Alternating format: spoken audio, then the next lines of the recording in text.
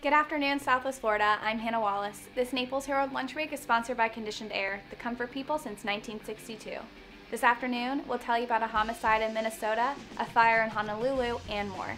Today is Tuesday, July 18th, and this is the lunch break. An Australian woman who called 911 to report what she believed to be an active sexual assault was shot and killed by a Minneapolis police officer in a case that's left many relatives and neighbors searching for answers. Authorities have released no details about what led to the shooting of Justine Damond, a meditation teacher and bride-to-be who was killed late Saturday by an officer who reportedly fired his weapon from the passenger seat of a squad car.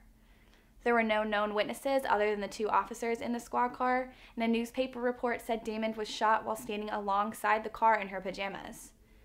The Hennepin County Medical Examiner's officer on Monday said that the woman died of a gunshot wound to the abdomen. Her death was ruled a homicide. For more on this story, visit leeherald.com. A railroad owner must pay $3.9 million to the family of a movie worker killed on a Georgia railroad trestle in 2014. A jury decided Monday in civil verdict that found the company shared in the blame for the deadly freight train collision, even though the film crew was trespassing. The parents of Sarah Jones sued CSX Transportation in Chatham County State Court, saying that the railroad shared blame for their daughter's death.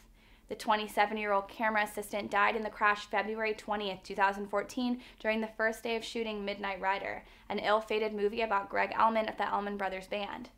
CSX plans to appeal the jury's decision, said Rob Doolittle, a spokesperson for the Jacksonville, Florida-based company. The film's director, Randall Miller, served a year in jail after pleading guilty to involuntary manslaughter and criminal trespassing charges. Jones's parents said CSX also failed to take precautions that could have averted the crash on the trestle spanning the Altamaha River near Jessup in southeast Georgia. For more on this story, visit naplesherald.com. Hundreds of older high-rise apartment buildings in Honolulu aren't required to have sprinkler systems, but city officials are pushing for change in the wake of last week's deadly 26th floor blaze. Honolulu Mayor Kirk Caldwell introduced a bill Monday that would require sprinklers in all high-rise buildings, regardless of when they were constructed. There are about 300 high-rises on Oahu that were built before 1975 law that made sprinkler systems mandatory in new structures, according to a survey conducted by the Honolulu Fire Department.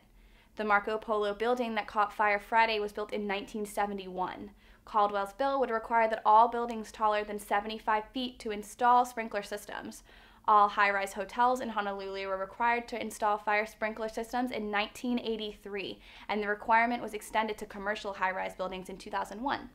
But efforts to require the systems on high-rise residential buildings on the city and state level have failed in the past because of cost concerns. The Honolulu Fire Department said fire inspection reports about last week's fire are part of their investigation and cannot be immediately released. For the rest of this story, visit naplesherald.com.